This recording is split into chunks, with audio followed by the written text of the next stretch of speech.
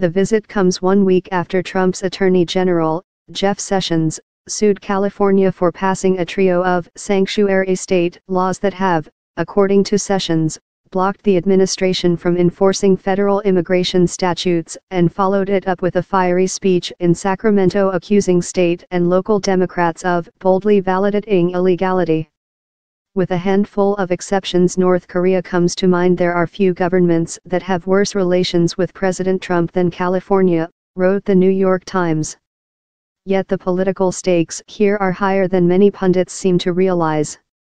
That's because the latest immigration clash between California and Trump isn't just about California and Trump. It's also about the broader constituency the president has been antagonizing since taking office and is now antagonizing again, America's growing Latino electorate. Which means that in November, backlash to Trump among Latino voters could, in fact, decide the election, especially if Trump continues to energize the right wing over immigration, as he seemed determined to do Tuesday in California. What they've found are vast disparities between the exit polling and their own, more finely tuned analyses. In Nevada, for instance, exit polls reported that 60% of Latinos backed Clinton and 29% backed Trump.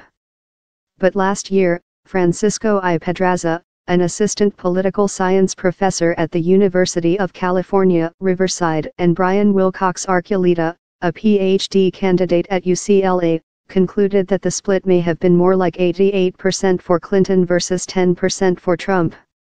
The bottom line is that, contrary to conventional wisdom, Clinton probably ran ahead of Obama among Latinos in key states, whereas Trump probably ran behind Romney. This could be part of the reason why Clinton came a lot closer to winning Arizona, 3.5 percentage points, and Texas, 9 percentage points, than Obama did in 2012, when he lost those two states by 9 points and 16 points, respectively. It could also be why Clinton's margin of victory in California was 1.3 million votes larger than Obama's. Of course, all that additional Latino backing did not put Clinton over the top in the Electoral College, which was decided in Ohio, Pennsylvania, Wisconsin, and Michigan. But that doesn't mean it didn't exist. The real story is that Latino turnout was up in basically every jurisdiction in the U.S., says Segura. The actual precinct vote shows that about 79% of Latinos nationwide voted for Clinton, up from about 70% in recent years.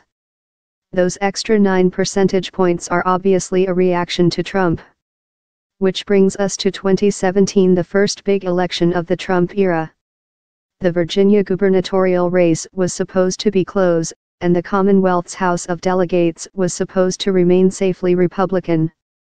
Neither prediction panned out. After a campaign defined largely by Trumpian tactics, Republican gubernatorial candidate Ed Gillespie ran ads about sanctuary cities, and the MS-13 gang Democrats won the governorship by 9 percentage points and picked up 15 seats in the legislature. On the Senate side of things, the Latino factor may be even more pronounced. To regain control of the world's greatest deliberative body, Democrats need to net 2 additional seats. Their top targets? Arizona, where Republican incumbent Jeff Flake is retiring, and Nevada, where Republican incumbent Dean Heller has tied himself in knots over Trump's policies on health care and taxes. Latino voters could conceivably decide both contests. Arizona has America's 4th largest Latino electorate, as a percentage of the overall voting population. Nevada, where former Democratic Senator Harry Reid has organized a formidable Latino turnout machine, is 6th on that same list. Even though national Latino turnout did not rise in 2016, it surged in Arizona and increased in Nevada, according to state-level census data released last year, in part because of Democratic Party mobilization efforts and in part because of backlash to Trump. If Nevada and Arizona go blue, Democrats will likely take back the Senate. There's no guarantee that Latinos will show up later this year. White voters, and even black voters, have been almost twice as likely to turn out as Latinos in midterm elections. Yet we've never seen what a midterm looks like with Trump as president. If recent history is any guide, and if Trump keeps needling Latinos the way he's needling them this week in California, then it might look like nothing we've seen before.